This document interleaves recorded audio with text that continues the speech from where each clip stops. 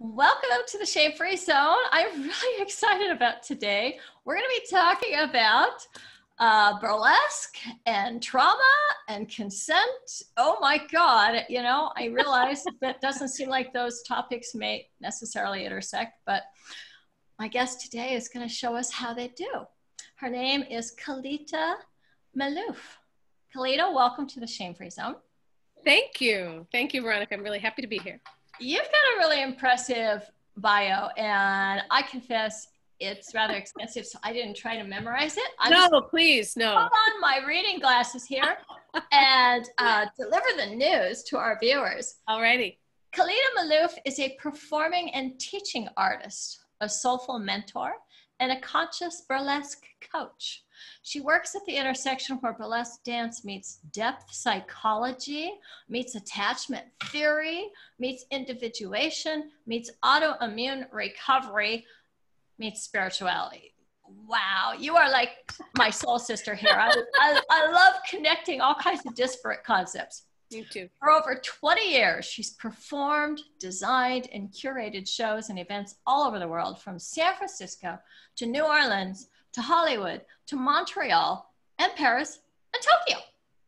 And highlights in her career include founding the award-winning troupe Hot Pink Feathers, first place in original world fusion dance and choreography in Carnival San Francisco. She was also queen of Carnival San Francisco in 2008. And she was featured in Margaret Cho's Sensuous Woman show. Oh my God, I love Margaret Cho. I love Margaret Cho. Yeah. And you're a 5-time finalist at the Burlesque Hall of Fame. I don't think it gets any better than this. Thanks, Veronica. and so, you know, because all of that's just not enough for you. You also help others who've been over-editing, over-managing, and over-giving, and are attracted to dance, theater, and performance to trust themselves and express themselves with confidence, presence, and radiance, which I think dance is such an important part of that. And you integrate your work, apparently, into a practice that uses transformative modalities. So we're going to talk about that some more, but that includes EFT. Yep. Is that emotional freedom technique? It is. Okay. Yeah. Marin style NLP, which is neuro-linguistic programming. Yep. Systemic constellations, interpersonal neurobiology, and the fourfold way. You're going to have to explain that one to me. No problem. That's one I haven't heard of. That's okay. Kelita's mission is to support women in dusting off the foundation of self-love that was hiding right in the center of their very own shimmy. I'm sure you're going to tell us a little bit about what a shimmy is. And you've got a book, How to Create a Burlesque Solo from the Inside Out. Never, ever, ever show a disembodied boob. Yeah, you read that right. That's quite a subtitle. Yes, it is. And it's coming out this month. This month, I just got off Zoom with the cover designer. Oh my God. And I mean, it actually might be done next week. Congratulations. Thank you. Yes. Now, is this your first book? Yeah, it is. How exciting. Yeah. How exciting.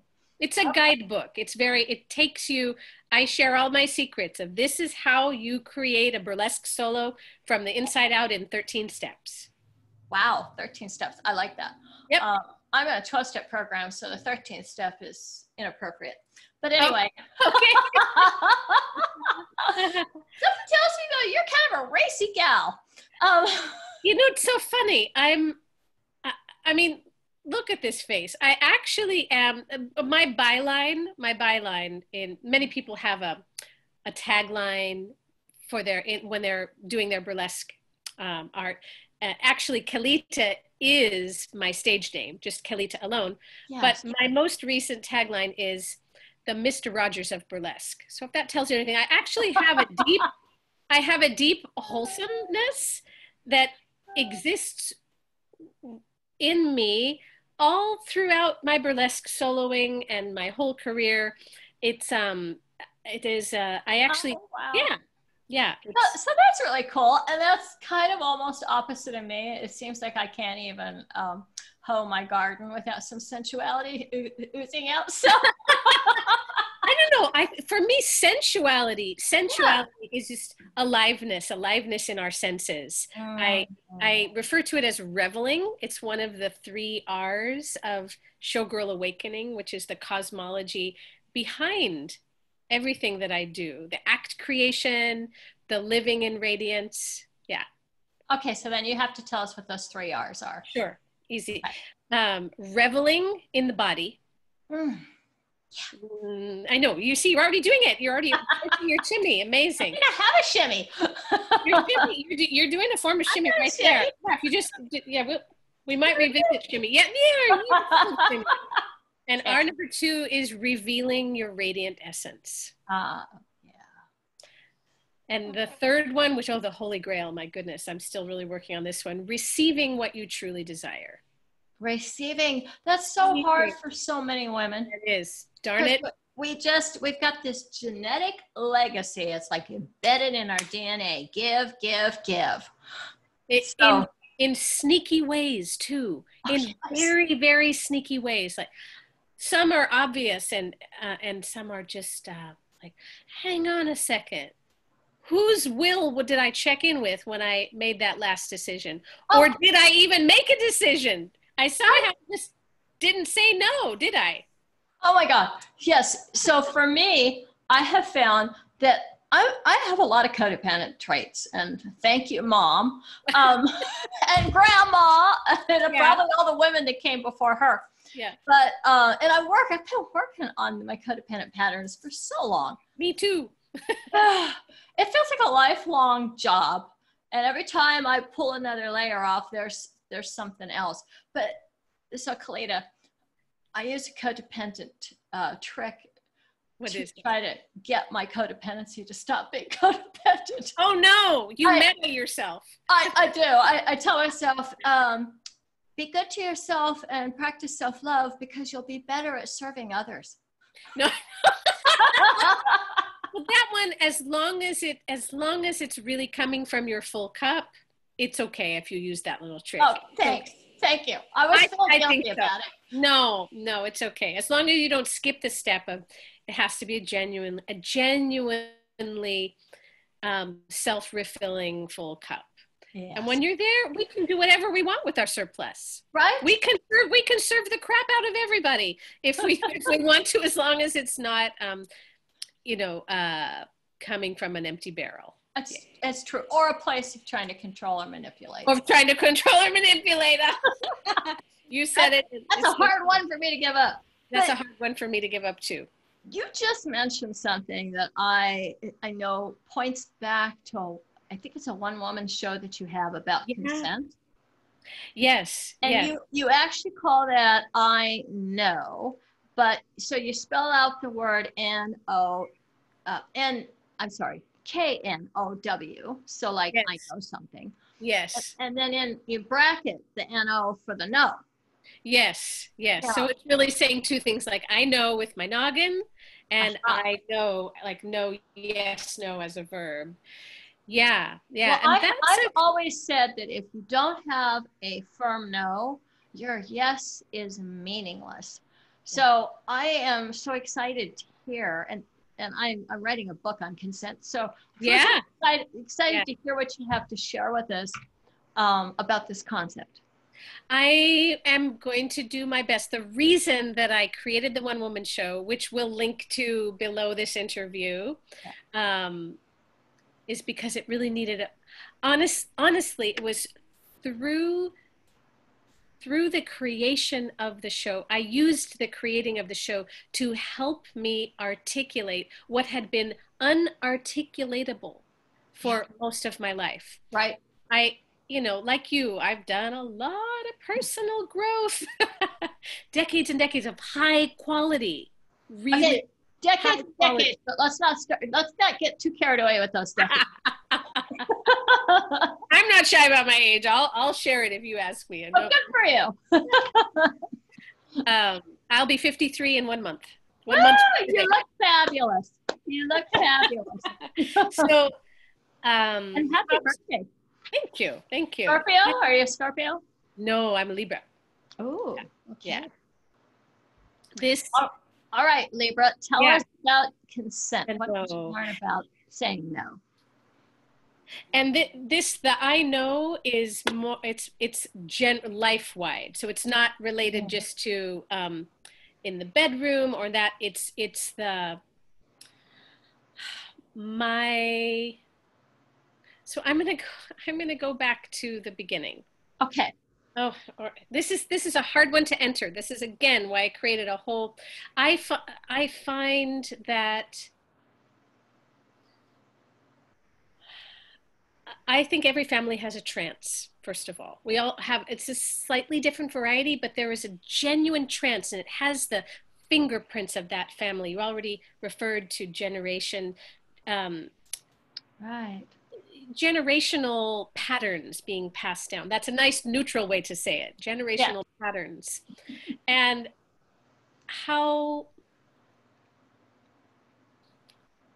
when I'm in the trance that came to me from just being a member of my family line, when I'm in that trance, I can't see even the wonderful sweetness that looks and feels like connection.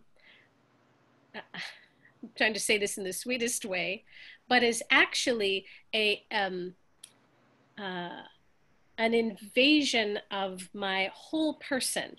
So it looks like love, and there's love in it. This is the tricky thing.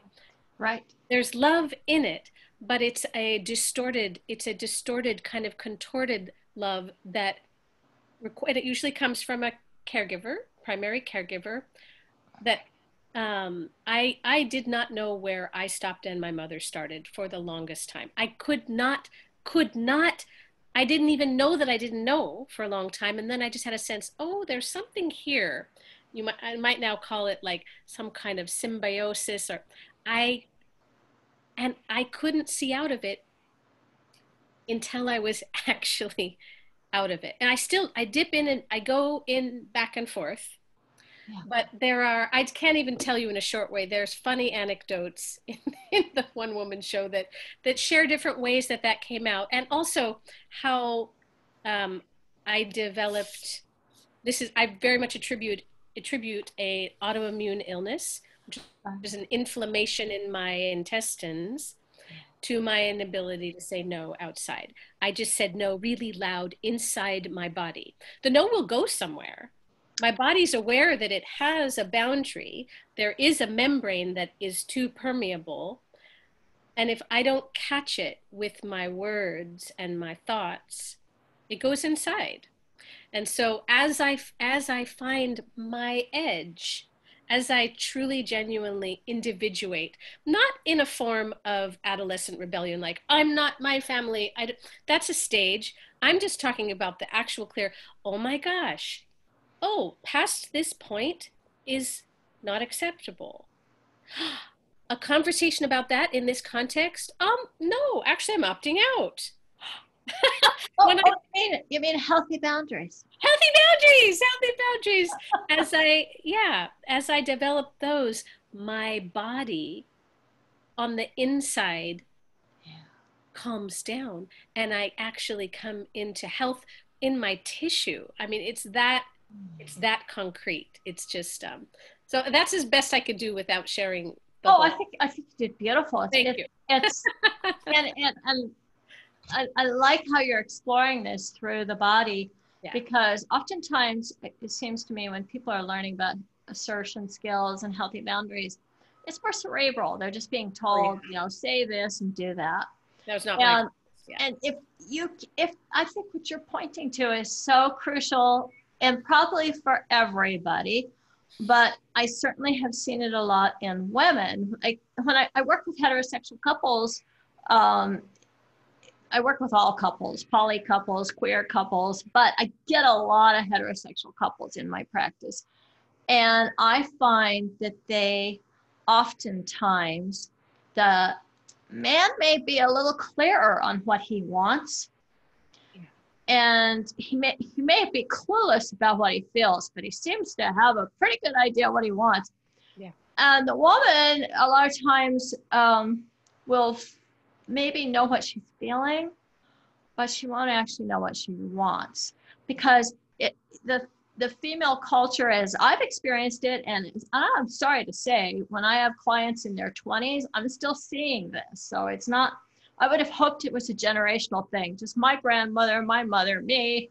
No, it's still going on. Young women in their 20s still don't have the voice to say what they want. And a lot of times if I ask them, they seem really hard put to even connect with that. Yeah. So I think that's part of what you're pointing to. Yeah. Yeah. How do you, so I know you're helping people to move that trauma, and you use a lot of different modalities. Yeah. So I'd love for us to talk a little bit about trauma and how it is that you help people get past their trauma. Yeah. In general, people tend to come work and play with me most often because they're having this sense that there's another way to feel, another way to experience themselves being a person in a body, that there is the prospect that they can actually feel deeply and juicily embodied, like that they actually live in their body and they make choices based on their own feelings. They might not be able to articulate all that, but as they listen to interviews like this and come to, you know, hear me talk, they're having a sense that, sometimes they see it. If they see me perform, performance itself, the performing of burlesque solos, has been a major gym for me to exercise my muscle of, I'm here in my body, and then at the next second, and I'm here in my body, and I'm here in my body, and I'm just even more here in my body. It's like been my gym. Yeah. And like, oh, and I'm making choices every second of, you get on a very literal level and also on a very metaphysical level, you get to see this, like maybe you get to see my forearm, but also how much, this is pretty woo, but also true, woo, but true. Woo, but true, I like that. Woo, but true, I've never said that, that's a fun one. There is a way, I mean, on a very Newtonian level, you either see my skin or you don't see my skin, yeah? Right. But on a less Newtonian, more quantum level, how much I let you see me, it comes from more of an energetic stance. I can be standing in front of you butt naked and not consenting to you actually seeing who I am. Oh, I've done that many times. Yes, I know. Yes, I know. It's very, very possible. And it's also possible to be standing in a parka and let yourself be permeable and let the people who are in front of you see the crap out of you, but like see you. So I love playing with it. You see the skin, you don't see the skin, but that's not actually the most profound thing that I'm playing with you. I don't mean playing with in a trivial way. I mean experimenting with. And this is the thing. So one of the happy byproducts of creating a conscious burlesque solo from the inside out, a happy byproduct is you start to love your body, love parts that you never could, you did not love before. You heal trauma, but we're not coming together with the express, I don't hang the shingle of come here and, you know, I just show with the transmission of my body what is possible, because I am my first training ground. I am the primary experiment. And it's because I continue to experiment with being visible in a way that I can not only tolerate, but actually begin to genuinely enjoy. Even letting you see where I mess up, where I'm not perfect, long covering perfectionist here. And finding that place. Yeah. So it's, it really is a transmission, and it's, you can see I get very excited about it. I love that you very excited. And that one of the main things we play with and practice with is seeing each other. So in the creation of the solo, which we do in small pods of, I mostly work with women. I've worked with a couple of men, but primarily with women, and we practice shifting right. You know, we have the right brain and the left brain. Right. Our culture is incredibly left shifted, like to a fault. It's very important to have a healthy left brain to be able to make distinctions and analyze, but that Right. It's so strong that we need access to our right brain. In fact, when we're primarily using our left brain, we don't even see others as human. We need our right brain to recognize another person as a human and not a function. So what we practice together is actually how to see someone as the miracle that they are. They don't have to do anything, wear anything, say anything. Do you know the Rumi quote? If I really see you, I will either laugh out loud or shatter or break, it's a translation anyway, into 1,000 pieces. Like seeing someone is just so that's what we're after and what we play with in the creation of a conscious burlesque solo, which is one of the main, that's my favorite modality. All the other modalities are like spices. You know, it really seems like you are offering something that is more than burlesque. Yeah. It's actually maybe a universal language we could tap into to kind of heal our polarized times. Yeah. Start seeing each other as people. Seeing each other as people. It's true. I just happened to do it in the context of a burlesque solo, but it's completely applicable in any other circumstance. There's so much about being embodied that I think can heal us, and it is out of the box. But you know, as a sexologist, I give my clients sexual homework. Usually, it's self-pleasuring homework that is all about healing trauma, grieving loss, connecting to their passion and purpose, and has very little to do with what we usually would associate with orgasms. Right, right. I want to ask you, what is drip trauma? Yeah, so we've been, most things we've talked about have been about drip trauma. So I'll say its counterpart, which is boom boom. They're very evocative. Well, these are kind of burlesque terms, I'm guessing. Well, thank you for noticing that. No one noticed that. Boom, boom. I love that. Actually, I hadn't made that connection, but yes. So boom, boom trauma is usually it's discrete. It's happened. It's very, very clear. Like, for example, like my house burned down on April 2nd, 1992. I'm making this up, but yeah. Oh, I thought you're making it up. I'm making it up. My house almost burned down, so I'm feeling really sad for you. Oh no, I was a sensitive one. I might have wanted to pick another, but life is one way. Yeah, in California, we don't want to hear about houses burning. Okay, we won't say that. And not then, right now. Not right now. But okay, like somebody died. Yes. Somebody So life went, and then someone died, and then life was noticeably different, and you could track it, and it was that event. That's a boom boom. Boom boom. Okay. Boom boom. Very very clear, and it's actually more straightforward to heal from a boom boom trauma than it is a drip drip. Drip drip, you should see, like, when drip drip is when every second of every day it's not safe to be your authentic self. Oh. Every second of every day. Yeah. And unfortunately, this is true for most people. Just depend, the degree shifts. Right.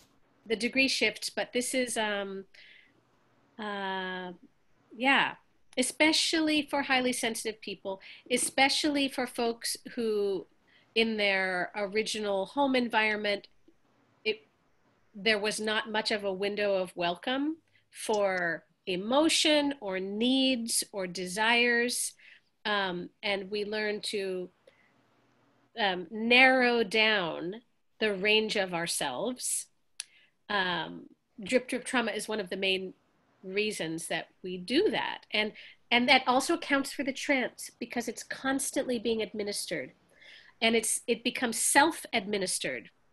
Even like, I think in experiments with maybe rats, when they're taught to these crazy things where the rat will self-administer the thing that is harmful because of like almost like a Pavlovian training. This is how we are. We self-administer our anesthesia to numb us to who we actually are, so that we have the hope of belonging with who we love. Yeah, yeah. But this is why we practice in little increments.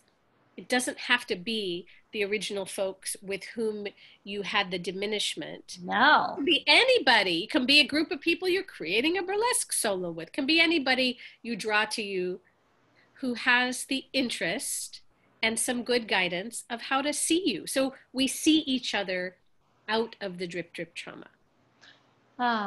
Yeah. Well, may we all experience the healing of our trauma. I really think that the state that the world is in right now is due so much to widespread trauma.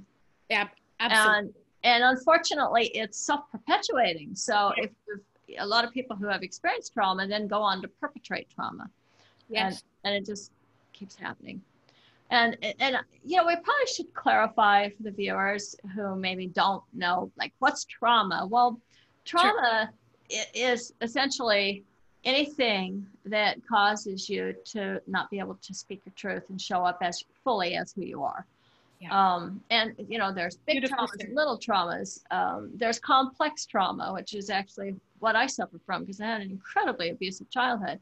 Yeah. And you know, ongoingly, I've been in some kind of recovery / therapy for decades.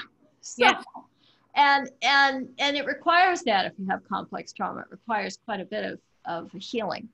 But there's also the trauma that most people think of, like you went to war, or you were there when the buildings fell for 9/11, or maybe, you know, your dad used to hit your mom, something like that. Yeah. So but actually, like if your dad used to hit your mom, that's probably going to lead more to complex trauma because it's repeated exposure. Yeah. If you get in a car wreck or somebody robs you, that's more boom boom. It is, and so it's you can usually like do EMDR or some of these other healing modalities and find a lot of relief. Yeah. But complex drip is essentially complex. What you're describing. It is, and it's. I agree that almost everybody has some level of that. They may not actually have post-traumatic stress disorder, but they have automatic response of not showing who they really are, because it's not safe. Yeah, never safe. So how is it now? How can somebody you say in quotes perform authenticity? This is I have an issue with the verb to perform. It's been so soaked in. I mean, to me, just that verb alone connotes that I'm doing something that I have sussed out is going to please you. Right. And I want another verb because I don't know I try different ones, but the performance in the context that I'm interested in and that I experiment in is the showing of the self for the sake of the self. So it's the opposite of that. But what I know time and time again is that when I do that, or when I guide someone else to do that, it's always jaw drop on the floor, interesting and captivating to others. But when we try when I try to be sexy or funny or in whatever way I think is going to please my audience, I have set myself up for diminishment. It's only when I actually know, oh my gosh, how does it feel to raise this arm up? How does it feel to jazz hand? And I actually check in the moment, every second. How does this feel? Oh, not any more of that. Oh, now a little chest circle.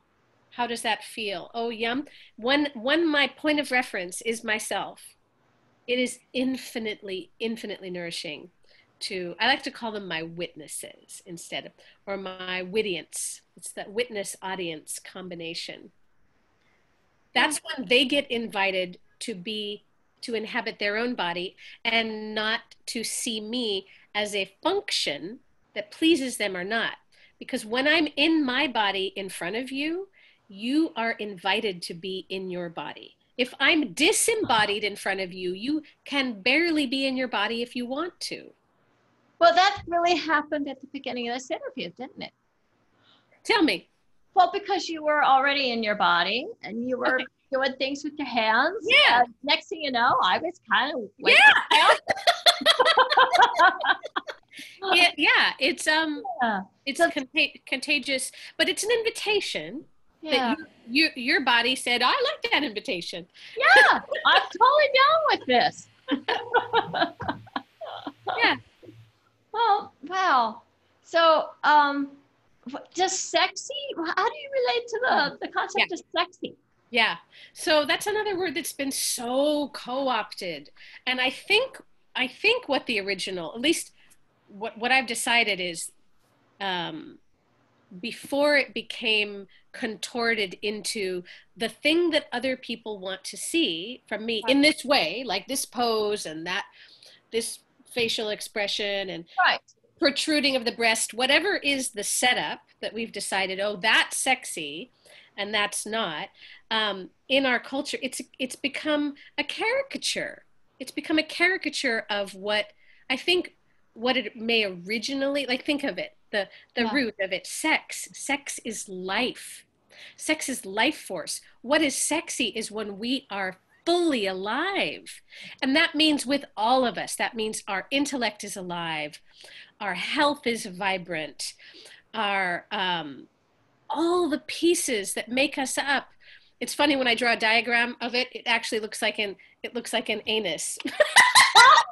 Because I've drawn it with squiggle lines coming out from a center. On every squiggle line is a different aspect of me. If I try to hide all those aspects and just come forward with some isolated feature that I've decided, oh, this is my butt is my good feature, I'm going to get a shot of it just right and that's going to be really sexy.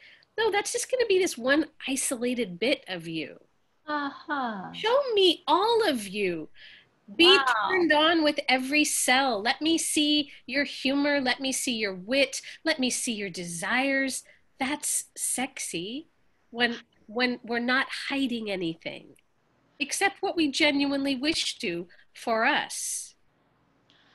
Awesome. And I got a big question for you, because most of the women I talk to have at least one body part that they hate, and that doesn't, I mean, it doesn't matter how beautiful, how young, it doesn't matter. I've never met a woman, and I watched TED Talks where models are talking about, I hate my body. So how do you get women in your classes to go to work past what most women suffer from, which is either some combination of body dysmorphia, eating disorder, or at least some kind of internalized hatred of the body that they inherit? How I do is I don't make that the focal point of what we're doing. Again, these things become happy byproducts of a larger goal. So I don't get someone in front of me and okay, we're going to get you to love your underarm. No, it just happens. It happens, but it genuinely happens when we, the name of my work is Showgirl Awakening. We are literally awakening the part of us that is our most human and our most divine at once. It is the most alive aspect that can live in a body. And from that place, it's way beyond words. When we're there, it's the stance of, I don't like this part of my body, or whatever, or, you know, not eating. I have terrible time with eating disorders in my youth. That self-hatred. Yeah. And, you know, bless our younger selves. We send them a kiss so hard.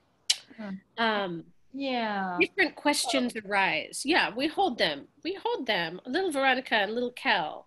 Yeah. They feel it, you know? It went back there. But the questions just become different. When you start to have a felt sense of you this is why using the body, we get to work with felt sense. Felt sense is a lot closer to reality than words are. Words are a tertiary experience of reality. There's reality, then there's awareness of reality, one step away, and then there's language put to our awareness of our reality.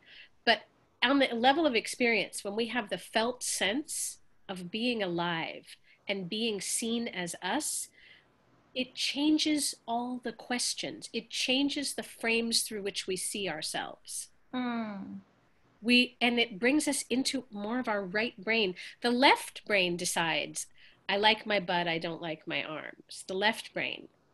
The right brain is in awe that we are spirit in flesh. Period. Wow. Yeah. Wow, Kellita, that's very profound. In awe of the fact that we are spirit in flesh. Yeah. Beautiful. Yeah. Yeah. You know, I was talking with a friend yesterday about dance, particularly erotic dance. Yes. And I was thinking about the ancient sacred temples that I've read about online, where dance was an integral part of that. Yeah. And it felt to me like when I read about those, of course, you know, I don't know exactly how accurate the history is on that because it really does go back so far. So far. But my general impression of it is that it's really a divine feminine power, an expression of that, and that we lost that in our patriarchal culture. That sensuality was suspect, and it was constrained and contained, and then kind of co-opted. Sorry for the alliteration, but I love alliteration. And that, so now when we as in you know, a female body are trying to reconnect with that, it feels like we have to get through some of the fear of being seen as too sexual. I think absolutely. Yeah, and of course that's, you know, I'm all about trying to get people past sexual shame. That's why I'm the shame-free zone. Yeah. But I'm just curious, do you bump into that with your clients? Do they have difficulty sometimes feeling free enough to express their sensuality? I think this may be a little bit of a re-saying what I've already said, but I'm also not wanting to forget something, because something you said sparked something here. Okay. Ooh, I hope that train didn't leave the station. Anyway, I'll start with the answer. Because, oh no, I caught it. It's the sexy thing. Again, it's I think that the way in which sexy has become commodified, it literally has a price tag and like, oh, we like this kind of body, this kind of face. It's actually, we've come to associate it with sexy, but it's so decided on from the outside that it is not powerful. It may have a currency in our culture, but the power associated with sexiness is not about looking a certain way. It is a felt sense. It is raw power. It is the power to create life.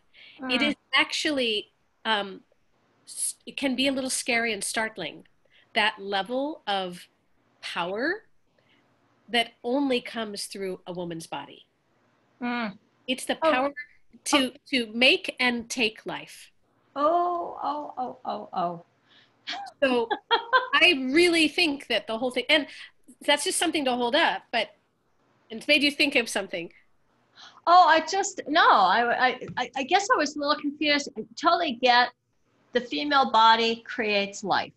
I often think about the womb as this portal to the other side, in fact, that this is where the spirit comes through women's wombs. And that means it's like, when you read about in sacred texts, they talk about the Holy of Holies. I'm like, that is the Holy of Holies. Oh yeah. There's nothing more holy than this portal through which life comes. Yeah. And yes, it takes a sperm and an egg, but where does the spirit come from? And I always think that part of a woman it's so sacred. And it's something that we as women have to be very respectful of how we touch into that part of our body too. Yes. And of course, I am talking about cisgender women here. So what I am wondering is when you said to take life, and that threw me a little bit. I'm also wondering about that too, but it felt very true when I said it. Okay. Yeah. I let what comes through. I a little bit channel during these kinds of conversations. I love that you do that. Maybe the goddess Kali was trying to get a word in. Yeah. I think Kali is about death. Yeah, there is a way, and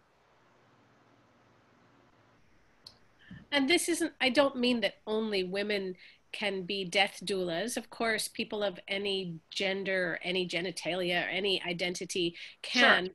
It feels like, I've never given birth with my body. So I had the possibility to, I didn't do it, but I do somehow,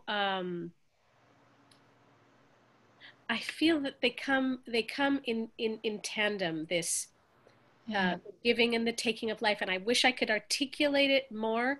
I clearly don't mean in the sense of, I hate to be so graphic, but murdering anyone can. Right. But I mean on the level that doesn't have to do with a weapon, but has to do just with, maybe I'm looking at death also a little metaphorically, as every time a woman who is in her menstruating years does not have a baby, that's a death.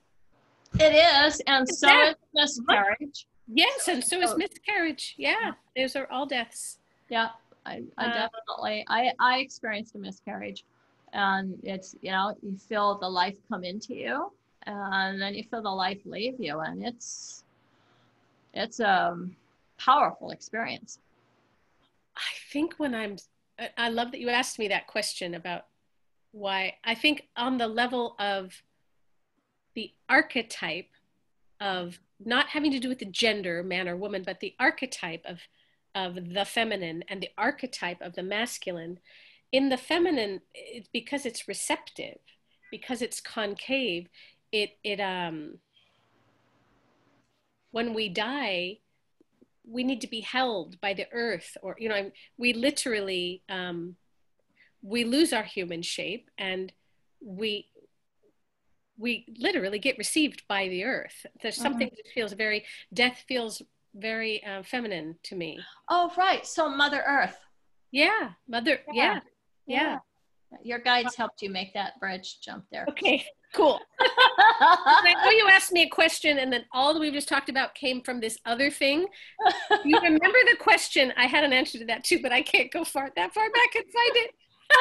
I understand. Okay. And I could tell when you and I get together, there's going to be a lot of other energies in here with us. So yeah. So when I'm working with my clients, a lot of times things come through. I don't know where they came from, and then after I've delivered it, the client will say, "Thanks for the homework," and I'm like, "Whatever I said." Yeah. That's what it was, but that's great. Glad it was something you can use. Yeah. That's amazing. So I want you back on the show for sure, Kellita. Oh yeah, would love to. I'm thinking right now probably it would be good for me to ask you, are there any questions that I could have asked you that I didn't ask you that you'd like to share? Maybe about collapsing and posturing, and the reimagining of the whole alive and well archetypes of the diva and the vamp, and that might be that. Oh, please. Okay. Let's start with the diva and the vamp. Sure, let's start with the diva and the vamp. Okay. Well, they happen. This is very funny because what I teach on, sometimes it drops in for me in increments, and then I'll know, say, the title of a workshop or the heading for certain things, and then I won't know for a long time, well, what is the information? This happened with the archetypes. I knew the names of the archetypes, and there are 9, and we'll look at the diva and the vamp are 2 of them. Okay. I even would put in workshops and say, and we'll talk about the diva and the vamp and the ingenue and the vixen. But I didn't know what to say. It was fuzzy. And then it was a man. It was a man. I love to give him props. Tad Hargrave of Marketing for Hippies. Yes, I've actually done some of his coaching. I love that. I love that. Yes, I love Tad. Right. And I have too. Small world. I was in a mentorship with him, and he was asking me these wonderful questions, which I was trying to squirm out of because it was hard work. And he said, how do people show up at your doorstep and how do they leave? Oh, he was making me write it all down. And as I filled in those columns, I realized, oh my gosh, I mostly have worked with collapsing divas and collapsing vamps, and I will describe. Okay. These columns described the collapsing experience of all 9 of the archetypes moving towards the alive and well. Okay. And I'll fill in these, but just mad props to Tad. Definitely. So most of these terms come from old Hollywood. Not all of them, but most of them. And in the old movies, we would usually see when I say collapsing, it really helps to use my body. Like literally let your body, anyone, if you're listening, if you're watching, just let your body collapse. Oh, you can feel it, the felt sense, like your heart sinking in. Yeah. It's a shame place. Yeah. Okay. So that's collapsing. And then I'm going to do with my body the other side, which is posturing. When we puff up like a peacock. Okay. We have a big posturer in the White House right now. Right. Big peacock. So when we're collapsing, we're in shame. If there's anything wrong, it must be me. It must be on me. Doesn't matter if it's a typhoon in Taiwan. It's on me. I know, I did it. That's extreme collapse. Extreme posturing is doesn't matter what went wrong. It's not me. It's you. It's all blamey. But the alive and well spot for whatever the thing is, and I'll use the diva, for example. Okay. Each of these 9, the diva is about, when our diva is alive and well, we take up our space. We're not taking someone else's space. We're taking every iota of our space. And when we are collapsing, when our inner diva, and everyone has an inner diva, when she's collapsing, we refuse to take up our own space. It's usually because we're so afraid of the people posturing who we see next to us, who are taking up their space and everyone else's. But our reaction to less than take up our own space is just as crippling as posturing. Either way is terribly crippling. So I get the crippling aspect of collapsing because you've got a direct line to shame and feeling responsible for everything. Yeah. But can you help us understand how posturing, which is incredibly popular in our culture and is actually worshipped in a lot of ways, it's modeled as a desirable behavior. How is posturing crippling? It cuts off connection. There is no genuine connection because there's no connection to the self. It doesn't matter how many acres or counties that person might purchase, how many mansions they might build, how many things or people they may own, honestly. Right. If they don't have that connection to self. When we have connection to self, we automatically respect ourselves and others. They don't come separately. You can say it either way you want. From the collapsing point of view, you could say, I think it's simpler to say respect of self and respect of others is a single movement. You can't have one without the other. So from the collapsing point of view, I might think, like, I'm really respecting all these other people by shrinking myself down to the size of an olive. No, you're not. No, you're not. It seems very innocent and very wonderful, but this is the awful thing. It's also toxic. Okay. Posturing is toxic and collapsing is toxic. For a long time, I didn't at all understand the toxicity of collapse. Well, I have to say this is a new concept for me. I really kind of taken aback. I'm like, okay, So the person who is kind of shy and self-effacing is actually creating disconnect with other people. Both are creating disconnect. And the person who is acting, you know, posturing and kind of keeping their defenses up, making sure that they look good at all expenses, is also creating lack of connection. Yeah. And it's in this third place. It's not even that it's in the middle. It's just a different place. It's the clean expression. So for example, of the diva, who her verb, if she has one verb, it's like the diva owns, the diva occupies. She occupies her space, but it's not in reaction to anyone else. It's not against anyone else. Right. Just she's in the freaking center of herself, and she expands out to all her edges. It's gorgeous. And it actually has nothing to do with comparing herself to anyone. That is something I am familiar with.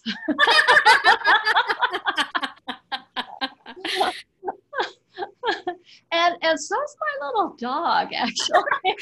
How so, Veronica?